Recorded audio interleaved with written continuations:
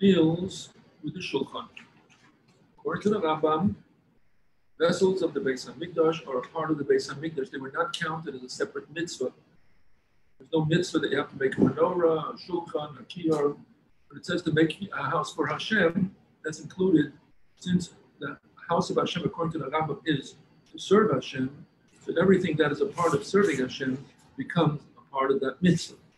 According to the others who count the enumerating mitzvahs, they will enumerate the menorah as one mitzvah, shulchan another mitzvah. So according to the Rambam, it's all a part of the Beis HaMikdash. So paragraph 12, chapter 3, HaShulchan. You come to the table, it was 12 handbreadths long, and its width was 6 handbreadths.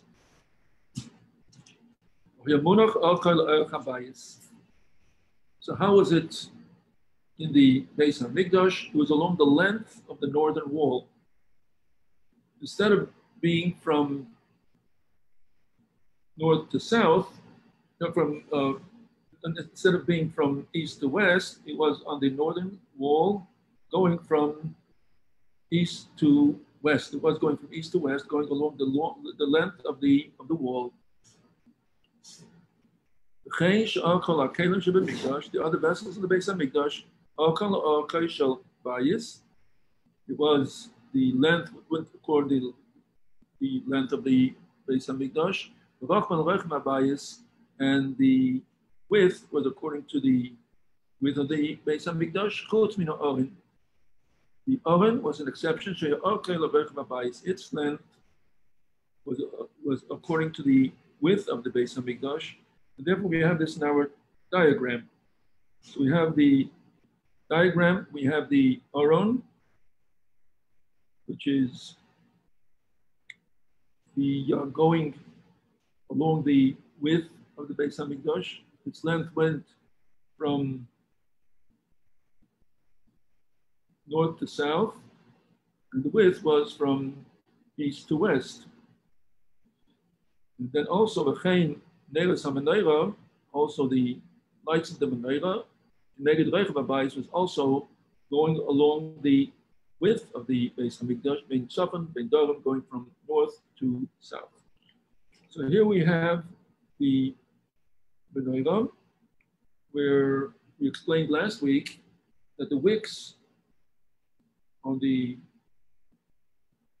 northern side were going towards the center, wicks on the southern side were going towards the center, and the center was the western light, because that was facing towards Kodesh HaKadoshim, towards the west, where Kodesh HaKadoshim was situated.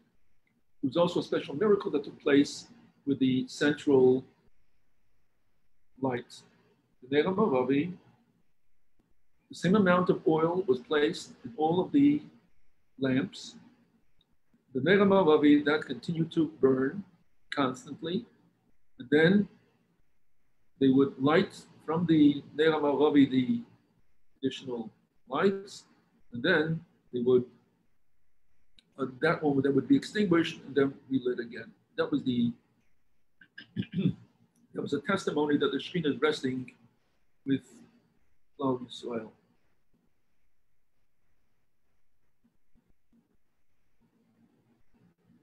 Now we turn to 13, which is after 15, in the handout that we have.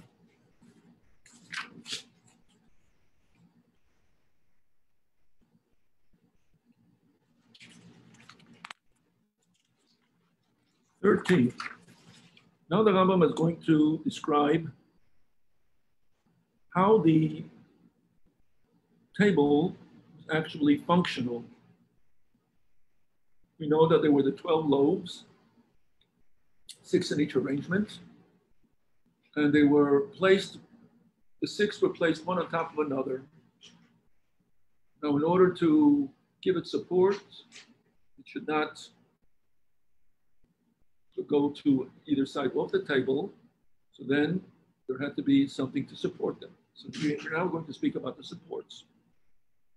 And the Rambam calls them here in the translation, it's called side frames. There were 4 side frames of gold. They were split on top. They were used to support the 2 arrangements of the lechem aponim. 2 of the supports were on one side for the arrangement of the 6.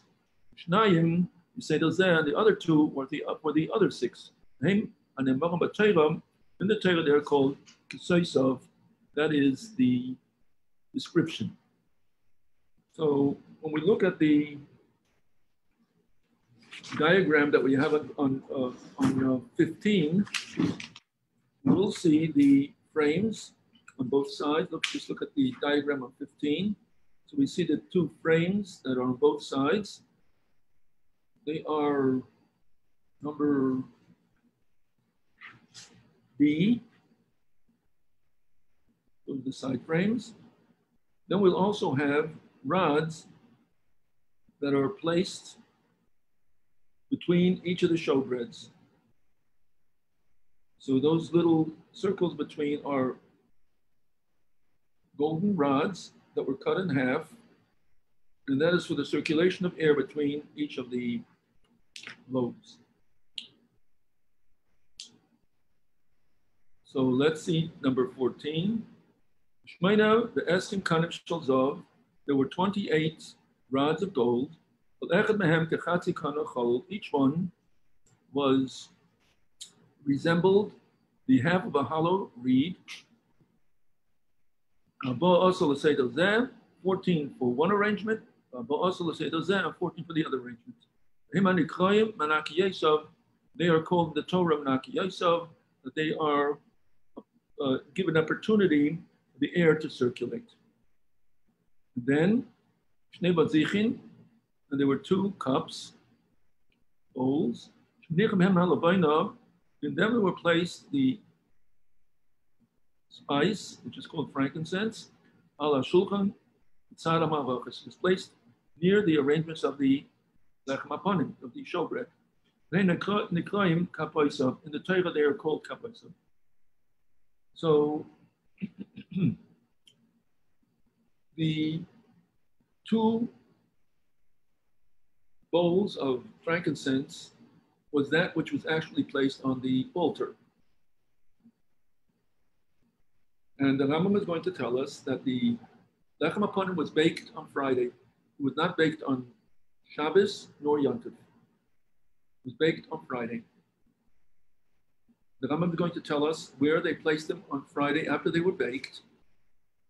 And then they were placed on the table on Shabbos itself.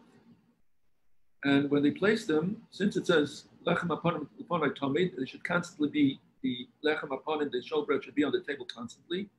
So you had 4 kohanim who were going to take, 2 of them would hold the arrangements of the current week, and 2 of them would be taking the arrangement of the past week. And as they're placing it, they would be moving it as they're coming to the table. They would be, the ones who were on the other side would be pulling them away, and as they're pulling them away, they would be replaced with the new ones. And then they would take them, and now the new ones were on the place of the table. They were put simultaneously. Two groups of kohanim would replace the lechem aponim of the past week and bring in the current. And then they would remove the bowls of incense. That was taken to the altar, the outside altar.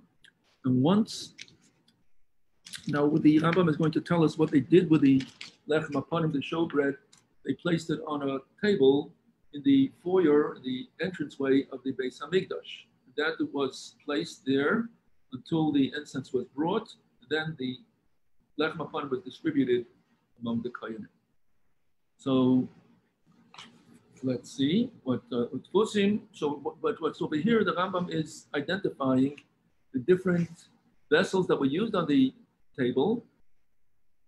Since the Torah gives them specific names, the Rambam is identifying them according to the names that the Torah gives them. Then there were also forms, molds, in which lechem aponim were baked. They're called kavaisov, the plates. So we're going to be learning where specifically the lechem aponim was baked. There's a special chamber that was for the baking of the lechem aponim.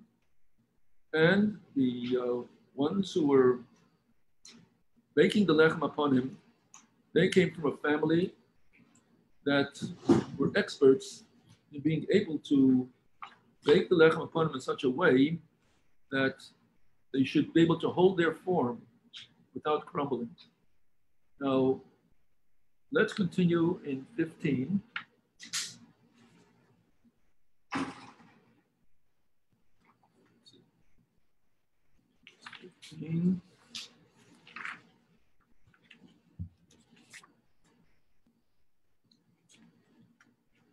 Now, the Rambam tells us in 15, Ela haba asa kanim, the 14 rods were placed as following. The first of the lechem aponim was placed on the surface of the table itself. There was no separation between the lechem aponim and the first of the lechem aponim on the table. And then they placed the second one on top of the first that was on the table, 3 rods. The golden rods, they have rods. Between each of the challah was 3 rods. From the very top, which is between the 5th and the 6th, there were 2 rods instead of 3. Since the 6th was the very top one, and therefore it did not have that much weight as the others. For every arrangement, there were 14 rods. So the each of the lechem aponim weighed approximately 7.5 pounds. It would double of the shir for dough that was used for challah. So each one was about 7 pounds. And then each showbread was 7 pounds? Yes. You double the size of amount of dough that gets the separation of challah. The double. So that's right. But it wasn't thin. No, it wasn't thin. It wasn't the matzah. It was like more like a pita. You know, it was a. So what? But he didn't. So you rolled it out. You baked it before it had a chance to rise, and you had a heavy dough. Not chametz. It was a special. It was in the times when the Jewish people deserved it. It was miraculous. No matter how small of a piece a kohen got, it was filling as a full meal. And another miracle that took place was they baked it on Friday. They put it into the Beis HaMikdash on Shabbos. It stayed there a whole week. At the end of the week, on Shabbos, when they were removing the lechem aponim to give it to the kohanim, it was still hot as it came out of the oven. It was still steaming. It was still steaming. The pasuk tells us that it was lechem chaim. It was bread that was still hot, and that's the description that they give of lechem aponim in Tanakh. So you have now the 14 rods for each arrangement, and the Rambam continues in 16. There were 2 tables in the entrance hall near the entrance of the temple building. So when we have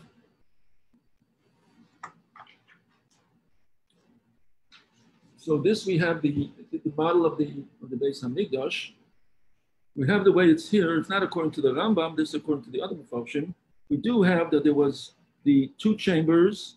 We had Kodesh HaKadoshim, Holy of Holies, the inner chamber. And then you had Kodesh, Holy, in which there was the menorah and the shulchan and the golden mizbeach. And then there was an ulam, an entranceway. So this was not a part of the Kodesh and Kodesh HaKadoshim. Kodesh HaKadoshim was 20 amas long. Kodesh was 40, together was 60. And then you had the ulam, the entranceway. So the ulam, the entranceway, as soon as you came in, there was a table on one side and a table on the other side. And he tells us what was the material of which the table was made. Echad shel shayish. One was made of marble. On Friday, after it was baked, they would place it on the marble table. Echad shel zahav. Another table on the other side was of gold. That was when the arrangement was removed from the table and the new one was replaced it. That was placed on the golden table. When it comes to holiness, you keep going up, and you do not descend. Therefore, since all week it was on the golden table, so therefore when they removed it, they also placed it on a golden table. And after the Levina, after the incense was brought on the altar, then it was distributed to the Kohanim. And on Shabbos, there were the Kohanim from the past week who did the Avodah. There were also Kohanim for the coming week. So they were divided accordingly to the. Now what happened on Friday? When they brought the new arrangement, they placed it on the marble table. They then removed all of the rods from between the lechem aponim. So we have now the bottom one is carrying how much a weight of? About 7 pounds. So how much is the bottom one carrying? 7 times 5, 35 pounds.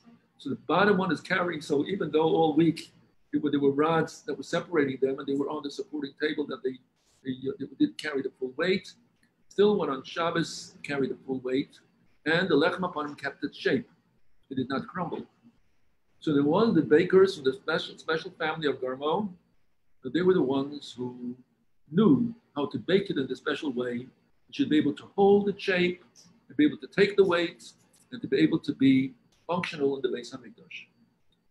So they asked them to tell the secrets of how it's made that way. No one was able to duplicate it. So they said they refused to divulge this secret. And they said, okay, we'll get replacements. The bakers who were most famous at that time were bakers from Alexandria, Egypt. They were exclusive in being bakers.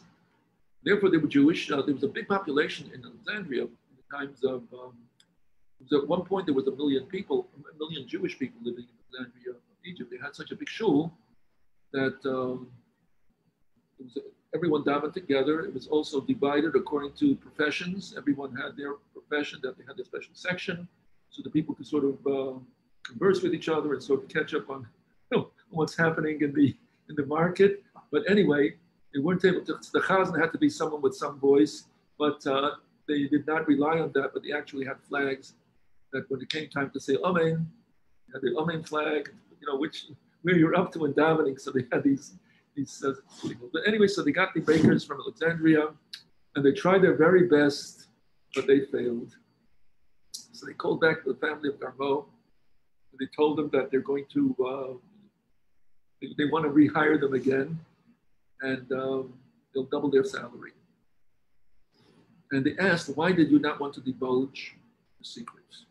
He said, this is a secret that's been handed down generation to generation, and it was meant to be exclusively used for the Beis HaMikdash.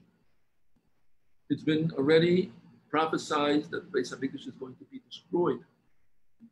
The secret is going to be divulged. What is going to be done with the secret? They're going to use it for other purposes. Therefore, the family has such a that they keep it only exclusively for the Beis Hamikdash. They'll never ever use this type of baking other than the lechem upon it. That is the now. According to Chassidus, why were the rod? What was the purpose of the rods to begin with? And why on Shabbos were the rods removed? And also the sidebars also were not needed. And the Maimonides explains that the source of the lechem aponim was of wheat. Source of wheat is from Chochmah, the highest level of the 10 sfivas. So the wheat is from Chochmah. And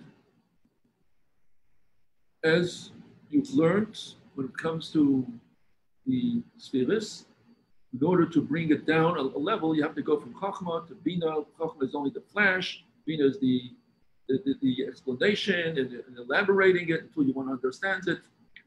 So the purpose of the lechem aponim was to bring down the hashpah of mezainis, the hashpah of sustenance in all matters of the physical needs. It came through the lechem aponim. The same as was with the man, that representing the man, which was also a heavenly food, but also sustained the Jewish people for 40 years. So now it was through the lechem aponim. The fact that there was lechem aponim, that brought prosperity to the whole world. And as described in Malachim, Shlomo HaMelech had 10 additional tables. Lechem aponim was only placed on one, Moshe Rabbeinu's table. But why was there additional tables? To bring down sustenance in a very bountiful measure. So the table itself was also a conduit for plenty. So through the week, the actual hashpah came through Bina. Bina has through Chesed and Gvura, and then there is Netzach and Haid. So that's where we have the different parts of the Shulchan correspond to that. So you have 14 in each arrangement. How much is 14 in Hebrew? 10 is how much? Yud Daled. Yud Daled. What is Yud Daled? Yeah. Yud Daled is hand. So you have the right hand, you have the left hand. Chesed, Gvura, developing the lechem aponim. It should come down through Chesed and Gvura. It should come down until it comes down to the world. Then you have the two sidebars that are holding it up, Netzach and Haid. Keep it going down. On Shabbos, everything was elevated. So where does it go back to? Go back to Chachma. So you take away the rods of Bina, you take away the Yudalit, you take it away. Because it's not going through Bina anymore. Take away the sidebars, because everything is going directly through Chachma. And Chachma at that time is, the world itself is getting such a sustenance that's coming through the highest level as Shabbos, elevating the entire world. So this is also that we have the Lechem Aponim was a conduit for Kedusha to the whole world, and we were able to do so now by our Shabbos Chalas. And then we also have that which we also make a bracha before we eat, that empowers us, that we should be able to elevate the sparks that are in the foods. And the sparks come from a very high level, that's higher than the world of Tikkun, comes from Toyu, the world where it's a world of a very, very intense, high level of Kedusha, of light. And that is so intense that it cannot come down directly to the world. It has to come through the shattering of the vessels, came down to the world. Now, we have to be the ones who are going to lift up those sparks, bring them to Kedusha. How could we lift up such sparks? So we make a bracha. Baruch is to bring down godliness, Atah, speaking directly to Hashem, as he is without any description, you. Hashem, Yud-Kei Vav-Kei, is Hashem is higher than time and place. Haya Hayv V'Yiyah Ke'echad. Past, present, and future is all one. And all of this is Elokeinu, our God, that we are the conduit that is going to receive all of this godliness. And now we are now empowered with this high level of Kedusha. Ata Hashem Elokeinu, our power now. Melech ha'olam, to us, we bring this sustenance, we bring this godliness to the whole world. So we are, when we make a bracha, we are empowered. We are connected to Hashem in this most miraculous, an amazing way, that we now become the conduit for Kedusha for the entire world. And then we make the bracha of concluding whatever Hamaitzi Lechem in Haaretz. And the Hamaitzi said, holding every other food, we hold it in our dominant hand when we make the bracha. When it comes to Hamaitzi, we hold it with all 10 fingers, representing 10 spheres that we are bringing down when we make the Hamaitzi. And then we eat it. It becomes part of us as we are at the level of Kedusha. Then also when it comes to benching, we take all the sparks that we have received. If it is a kazayas, at least the kazayas, then we're able to elevate them. They go to their source. Less than a kazayas, you don't have enough fuel power to make it rise. So we don't make a bracha achroina. A bracha rishayna, the first bracha we make for every, no matter how small amount of food we eat. The bracha achroina is only with the kazayas. So now we come to Yud Zayin 17. Mizbeach HaKtoros, the incense altar, or Yeruba Amal Amma, was 1 cubit by 1 cubit square. Now the Rambam is going to tell us where it was. It was in the center between north and south. Moshe ben HaShulchan HaManeva. It was not aligned with the Shulchan HaManeva in a straight line, but rather more towards the entranceway. All 3 of these vessels were in the inner third of the sanctuary, facing the koveches, the curtain that separated between Kodesh and Kodesh HaKadoshim. So we have this, we have a diagram.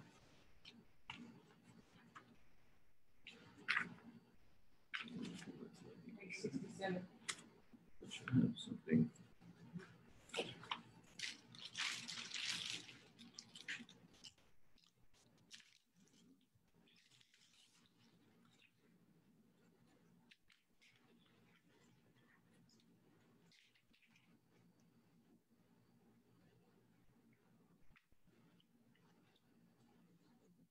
Yeah.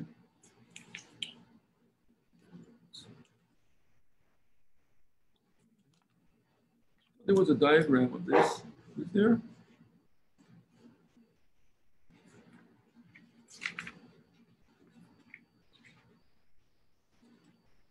Yes, there is. On page 67, when we started off with the Shulchan, there was a diagram that we have how they were placed. We have, it comes out like a segel. We have the Shulchan and the menorah are closer into the Heichel towards Kodesh HaKadoshim, and then we have the Mizbeach HaZahav, the golden altar that was between the two, centered in the center of the Heichel. Now, the golden altar was used twice a day. The incense were brought on the altar. The fire that was used was taken from the Mizbeach. On the Mizbeach were 3 different wood piles. There was, on the eastern side was the main one that was used for all the korbanos, all the sacrifice. Then there was one on the western side. The western side was specifically used to take the coals of from that wood pile, and that was used to light the incense brought into on the golden altar. So there's a special, taken from a special coal that were specifically burnt for that purpose. Also, in case the menorah had to be lit, they also would use those coals that were on the western side, closest towards the Beis Hamikdash. Then there was a third wood pile, and that was, since it says Eish Tamituv on Mizbeach Leisichbet, it should be constantly a fire burning on the Mizbeach. It should never be extinguished. So they just, its purpose was never used. It was just always burning, fire always burning, as never to be extinguished. The on Yom Kippur, so then the golden altar, the bloods that were brought inside that were placed on the pareiches were also placed on the four corners of the golden altar, and also 7 sprinklings were done on the center of the golden. So it was used for Yom Kippur, for the sacrifice, and throughout the year it was for Ketuvos, the incense. And it says that the incense was such power that no one needed any perfume. It was a very, very pleasant, extremely pleasant scent, and was permeated the whole of Yerushalayim. Again, we have the outer Mizbeach and the inner Mizbeach. So we have the outer Mizbeach, which is to elevate the Avodas HaBerurim from that which is the worldly things, to extract the godly sparks. And then we have the golden Mizbeach that represents the inner heart, and that is connected to Kedusha, of elevating Kedusha itself to higher levels. So we have the elevation of the worldly things, that's the outside Mizbeach. The inside Mizbeach is for Kedusha itself, go higher and higher, never being satisfied at the level that you're at.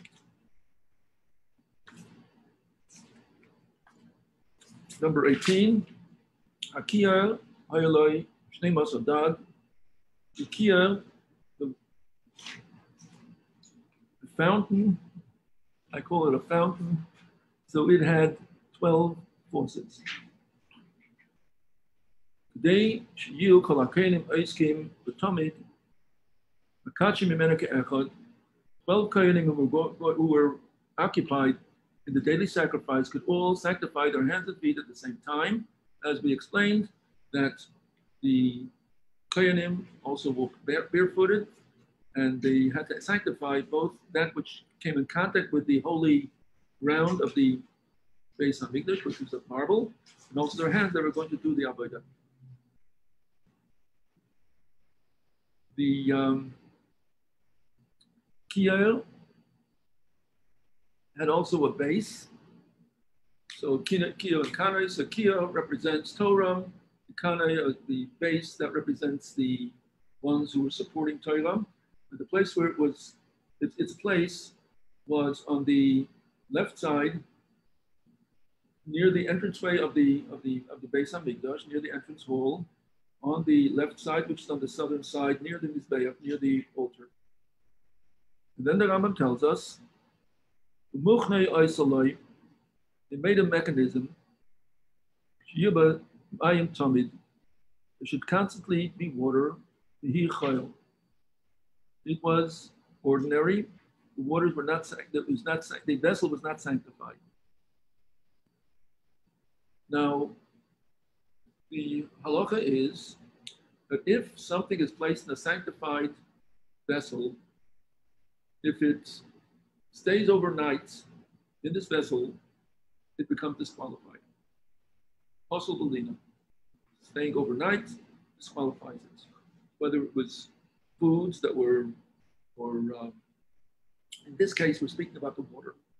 The water would be left in the kiyah, and overnight, water would remain there. So the next morning, they would have to empty it out and discard that water, even though the waters themselves were holy waters. Since the vessel itself, the kiyah, the basin, was sanctified, any water that was placed inside became sanctified as well. So how do they deal with this in order that there should not be any waters that will have to be discarded, taking the waters that were sanctified and then just throwing them out? We're trying to avoid that. So every kohen that was going to do the avodah in the Beis Hamikdash had to sanctify his hands and feet. How many kohenim were going to be? As many as were needed. So let's say you had 100,000 people who were bringing korbanos that day.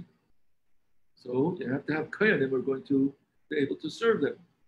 So now you need an abundance of kohenim that are going to be using the kiyah. Before they're going to do the avodah, they're going to be washing their hands and feet. In addition to the 12 that were doing the avodah in the morning. So how do you do that? So therefore, they had another source of water, and that was attached to the kiyah, and they had a plug in between.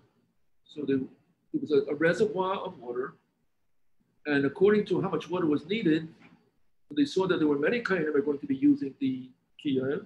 They would open up, they take away the plug, more water would come in according to how much they estimated would actually have to be used.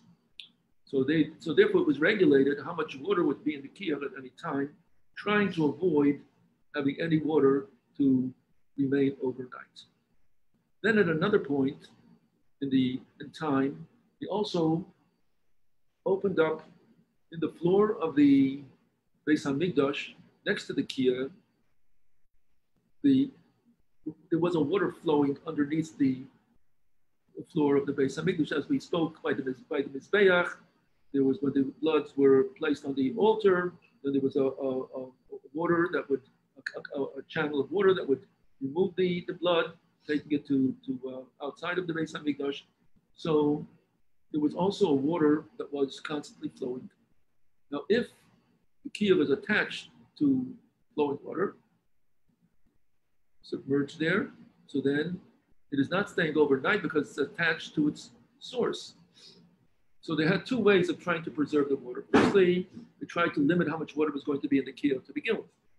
Secondly, if there was any water left, what they would do is before the night would come, they would submerge it into that, with another mechanism, into that water source.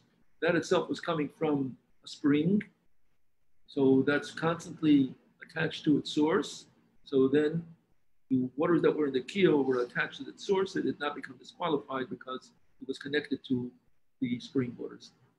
Just like you have a mikvah, you have the outer the outer pool is where you could put in fresh water, but you constantly have to have that connected to rainwater. The same idea was also you're going to connect the kiyah to spring water. So that's why the Rambam starts off with Muchni Hayaloi. There was a mechanism Shayvan Maim Tomit. There was constantly water, Mahu Chayil, that was ordinary. Actually, a Maim Shabam, Yipsal Belina, in its source, it was not sanctified. So if it stayed overnight, it did not become disqualified because it was not waters that were sanctified, and the mechanism itself that was not sanctified. Since the kiyah, the basin was of the holy and the Beis Hamikdash, anything that was sanctified in the holy vessel, in lawn, if it stayed overnight, nifsol, it became disqualified, invalidated. Any questions on this? We have here another description of how the sidebars were together with the shulchan. This is the one that was with Moshe Rabbeinu, so it actually had the staves, it had the poles in order to be able to transport it.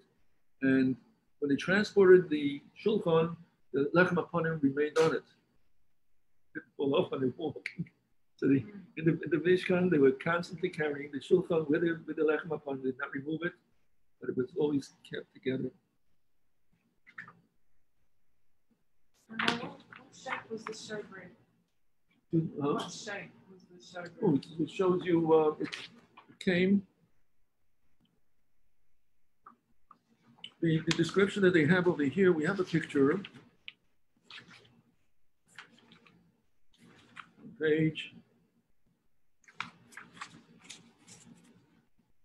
On page 71, we have a picture of it having two sides. Lechem aponim was that you were able to see one person to the other. In other words, it didn't have four sides. Two sides were only it had two sides. The other two sides were flat. It was flat, and you were able to see the person on the other side. So lechem upon him, you were able to, or upon him means that each faced each other. So in this description, it actually folded it over in a greater extent. So again, according to different opinions of in the Gemara itself, there are also two opinions: was it boat shaped or was it flat on the bottom? Two opinions about that. So,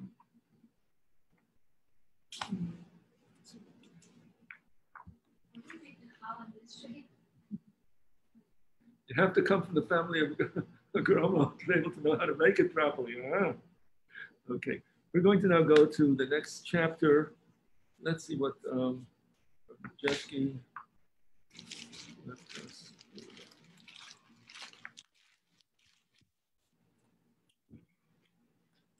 Left for us chapter 5. I guess we'll go to chapter 5. We assume that we have this.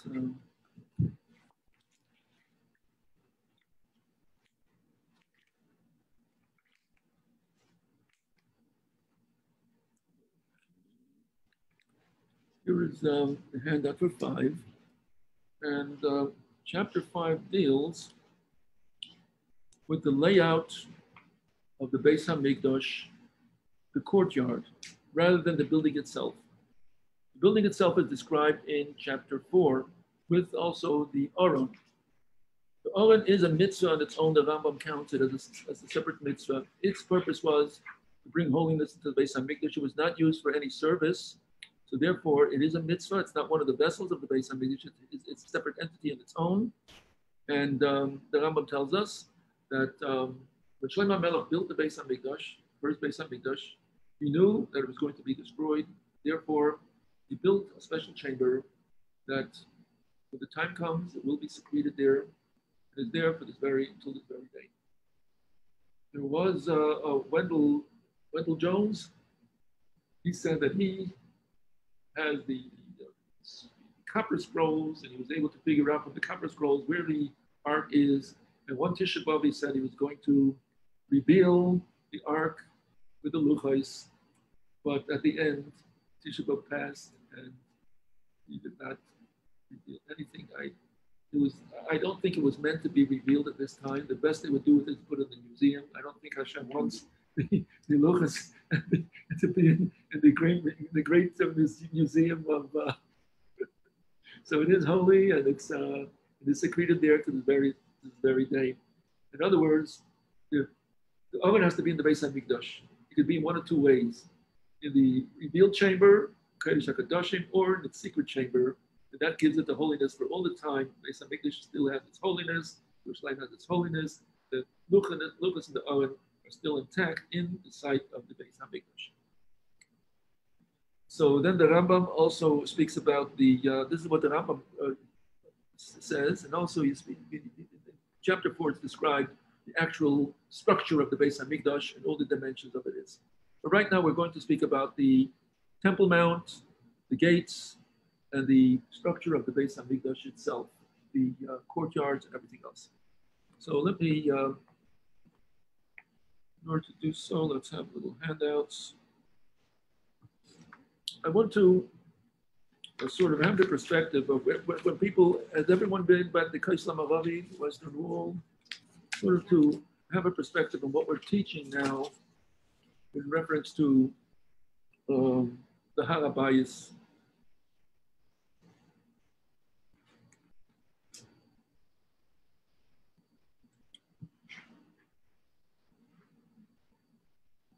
And let me take this.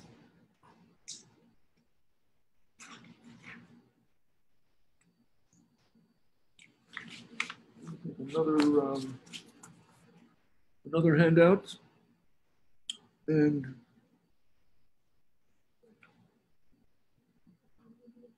so let's look to see where this handout is. Look at the second handout that I've given. So you see, there's east and west, north and south. So if we look at the Beis Hamikdash that's in the center, we'll see that it's closest to the north. It's closest to the west. Closest to the west. And that is the outside wall. This is the wall that surrounds Har HaBayis, surrounds the Temple Mount, the whole mountain. So therefore, this is the wall. When we look at the western wall, it would be place it at the west of the handout that I gave you, and then you'll see where it is in relationship to the Beis Hamikdash itself, to Kodesh HaKadoshim. So the Kodesh HaKadoshim was on the western side of the temple structure, and so you see, are you relating the picture with the handout that I gave you? Are you able to visualize the two? So you're standing actually, when we're standing at the western wall, we are facing towards the Beis Hamikdash. We're facing towards Kodesh HaKadoshim, Holy of Holies. You see it? Holy of Holies is this.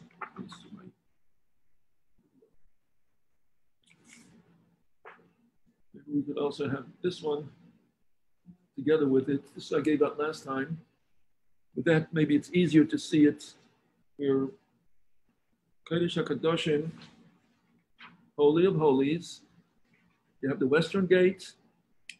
That is the wall of the Temple Mount. It's not the wall of the Beis Hamikdash. It's not the wall of the Azara, of the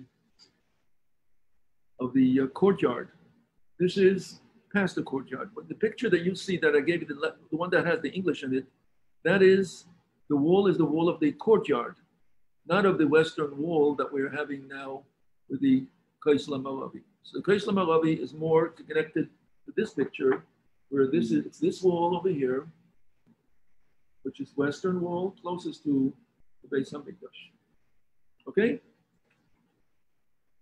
So the Kaisel is this. This is the Kaisel. Yeah. That's the Kaisel. Where it says Kipponis gates, that's the Kaisel.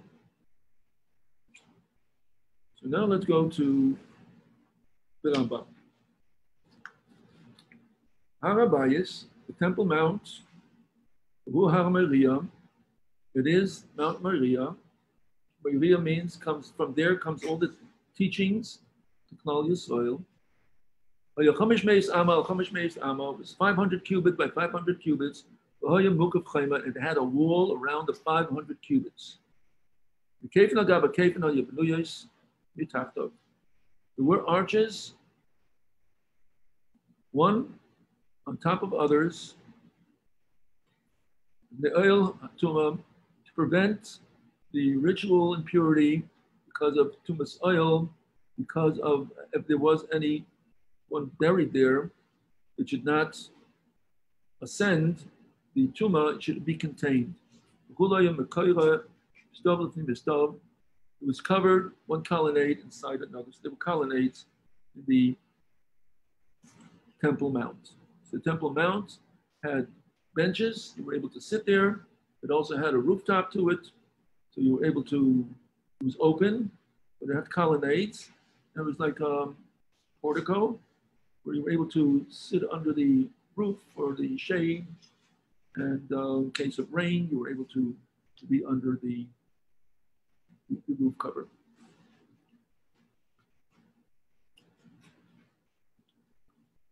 Now, Beis, take one more. Chamisha Sha'arim Hayaloi, it had 5 entrances, 5 gates.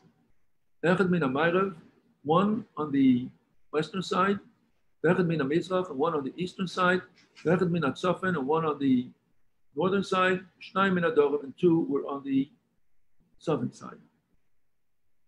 Lechad kol shar esa ames, the width of every gateway was 10 cubits. The Gavai Esim, the height was 20. Yesh lahem peloses, and it had doors.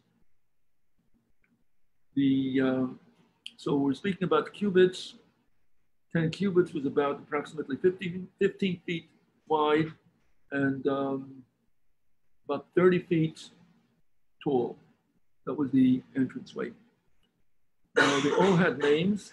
I guess we'll cover that next time. Each of these gates had a name to it, a special significance. And the southern side had two gates, which were called the gates of Hulda.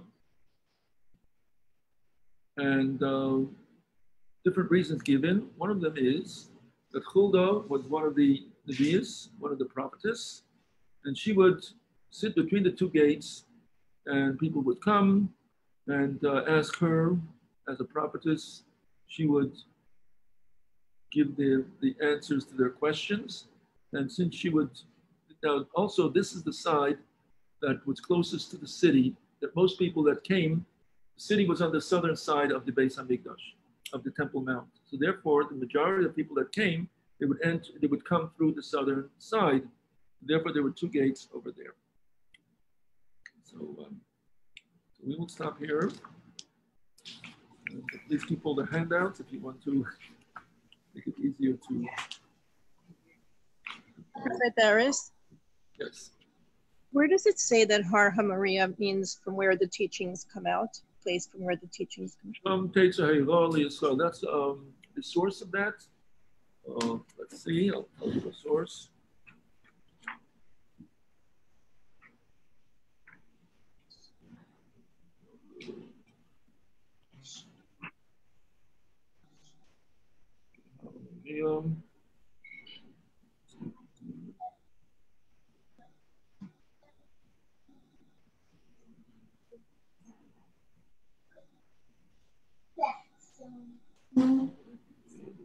Source.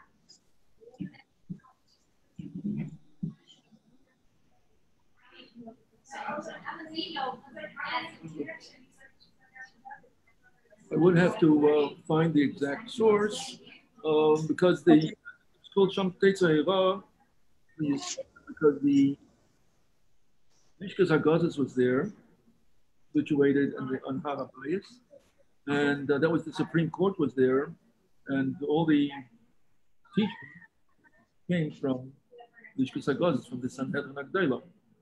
Therefore, this is also by Ria comes Lashon Ha'ira, which means teaching. Mm-hmm. Thank you. Okay. Okay. Have a good night, everyone. We could, Esther.